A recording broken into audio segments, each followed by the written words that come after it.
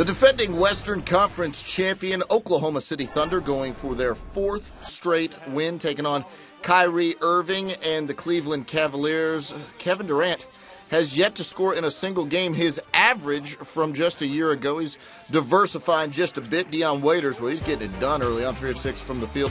15-7 Cleveland in front later in the first. Look at Kyrie Irving, 9 of 16.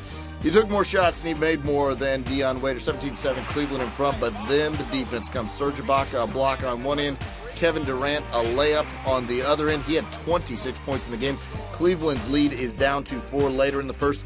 It's Kevin Durant out to another Kevin Martin, who's been playing terrific since coming over from Houston in the James Harden trade.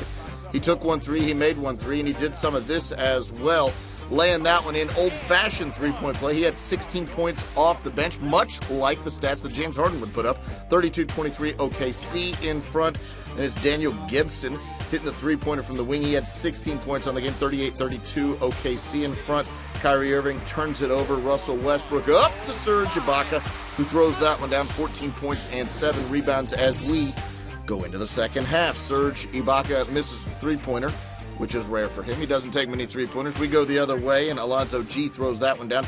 18 points on the game for Gee. OKC up 65-60, though. Kyrie Irving takes it the other way with a little reverse layup after stealing it from Russell Westbrook. He led the Cavs with 20, did Kyrie Irving. Westbrook this time finds Kevin Durant for the jam. Durant and the Thunder up by 7, 71-64. Time running out in the third. Why not?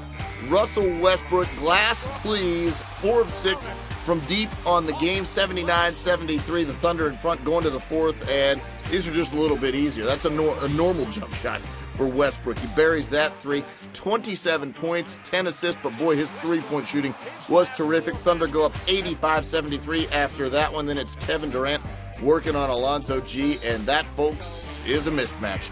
Durant with the hoop and harm there. OKC goes up 96-81. At that point, they go on to win this thing by 15, 106-91.